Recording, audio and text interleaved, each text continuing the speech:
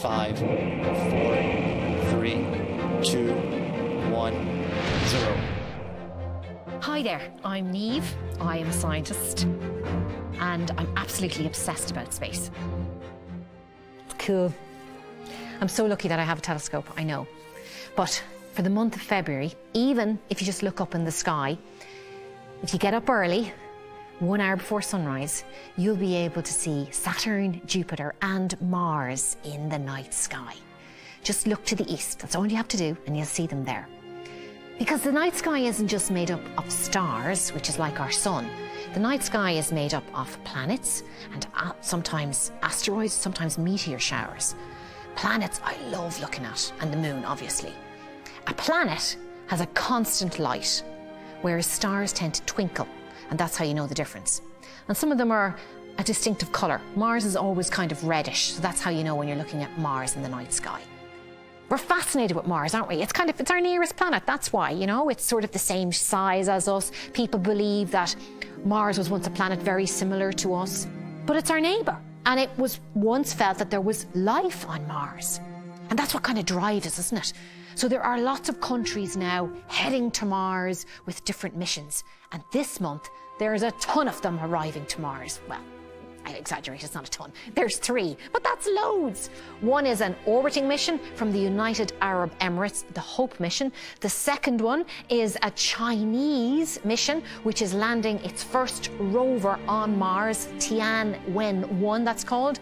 And then the third one, the one that we've all been waiting for, is a massive NASA mission, Mars 2020, which is landing its rover, Perseverance, and a new helicopter, Ingenuity. First one's February the 8th, second one's February the 9th, and the third one is February the 18th. What a packed February we have ahead of us.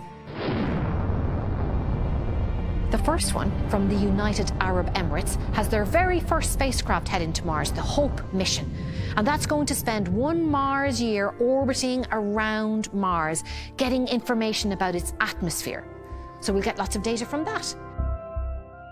And then China's in the game too. China is sending its first rover, Tianwen-1, to Mars, and their rover is going to spend a year in a crater called Utopia Planitia. And they're going to be monitoring the soil, and they're going to be checking out some of the water ice deposits in that section. They're going to be there for approximately 60 sols or 60 days, and the orbiter, which is in conjunction with the mission, will be there for about a year. And then the NASA Perseverance rover. We've been waiting a long time for the Perseverance rover.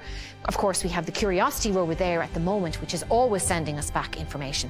But the Perseverance one is the one we've all been waiting for. It's packed with cameras, and they're going to be looking for signs of life. They're going to be looking for signatures of ancient microbial life. And when you say microbial, we mean teeny tiny particles, probably millions of them that could live under your nail. But they're going to look at soil samples, they're going to look at rock samples, they're going to collect rock samples, and they're going to dispatch them back to Earth on a subsequent mission that will be arriving there in about 3 or 4 years' time. And then the other big part of the mission is the helicopter, or kind of like a drone, called Ingenuity. And this is basically like a demonstration for the technology, because the Mars atmosphere is thinner than Earth. So if you were to fly like a regular plane or a regular helicopter or a regular drone on Mars, may not work.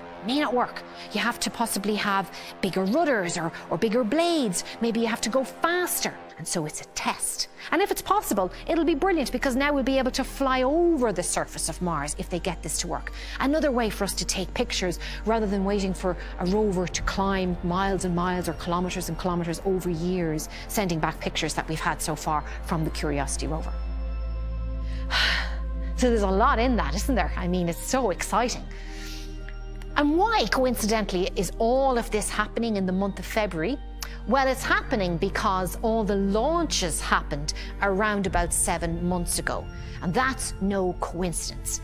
It's about how Earth and Mars were lining up around July 2020. Sometimes they're close together and sometimes they're very far apart. Like Earth could be on one side of the sun and Mars can be on the other.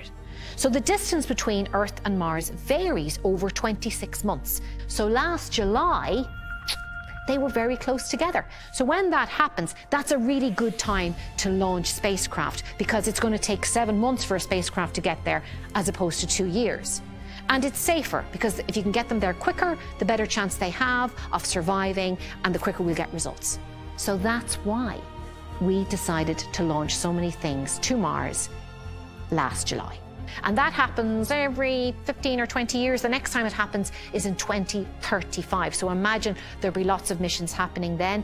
Yes, that's when they're planning to put humans to Mars as well. No coincidence. I tell you, these scientists and engineers are very brainy, the way they can predict where all these planets are orbiting. So February is a really exciting month, isn't it? With 3 missions arriving at Mars finally. And I said 2035 will be another big deluge of missions, and hopefully our first human mission to Mars. 2035, 15 years' time. Where will you be then? What age will you be? Maybe you'll be on Mars, and maybe I'll be there with you too.